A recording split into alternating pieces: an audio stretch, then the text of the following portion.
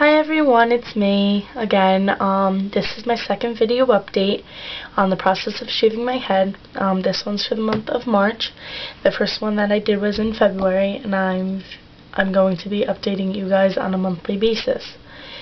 So for you guys that don't know, I shaved my head in June because my aunt had lung cancer and got half her lung removed, and she already had breast cancer about 15 years ago or so.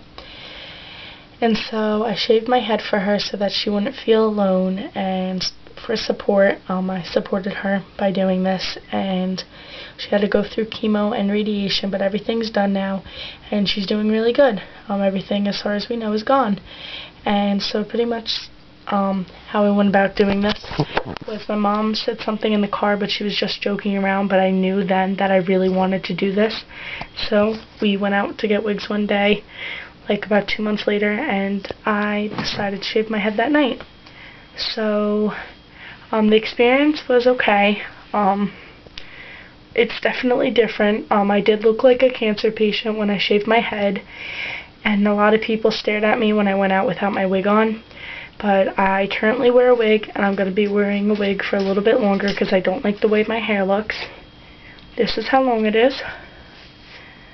And, I don't know. I really don't like it. It's too short, and really, there's no way to style it, but I'm going to a salon to get it trimmed so that it will grow back more.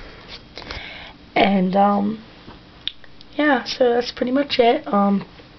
Length of my hair, and I will keep you guys posted on another video next month. Alright guys, thank you for watching, and you can leave me a comment on your opinion. Thanks, bye.